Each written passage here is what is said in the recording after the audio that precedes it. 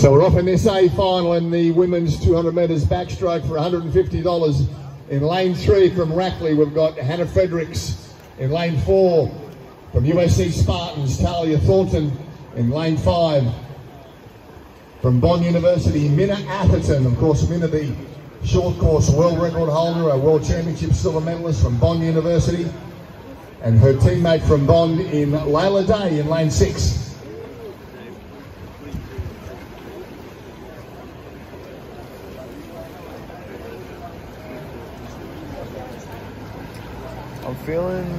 I'm feeling good, but I just don't think I'll race. The girls come down here, it, you know, like I think midway through the second lap. The risk of going too hard too soon is just a bit higher than the potential reward.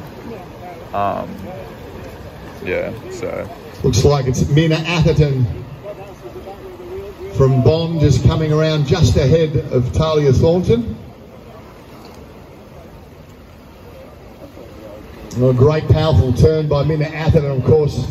Minna now on the Gold Coast. She was a Bond scholarship holder and she's now training under Chris Mooney at the Bond University. And of course Tahlia Thornton from USC Spartans also in very good form. Looked good this morning, these two girls going stroke for stroke.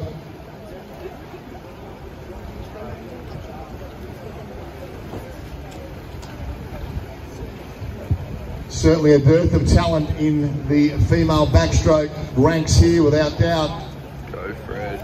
The young lady we saw win the 400 IM would normally be in this race as well, but it's pretty hard to keep backing up from a 400 IM to a 200 backstroke, so choices had to be made, but we have got some outstanding depth in this backstroke. And what a race we've got here with Tahlia Thornton coming at Minna, and I tell you what, under the flags is going to tell this race. They're both hanging on, these girls. It could be Thornton just a stroke in front, but Minna coming again. Oh, what a race.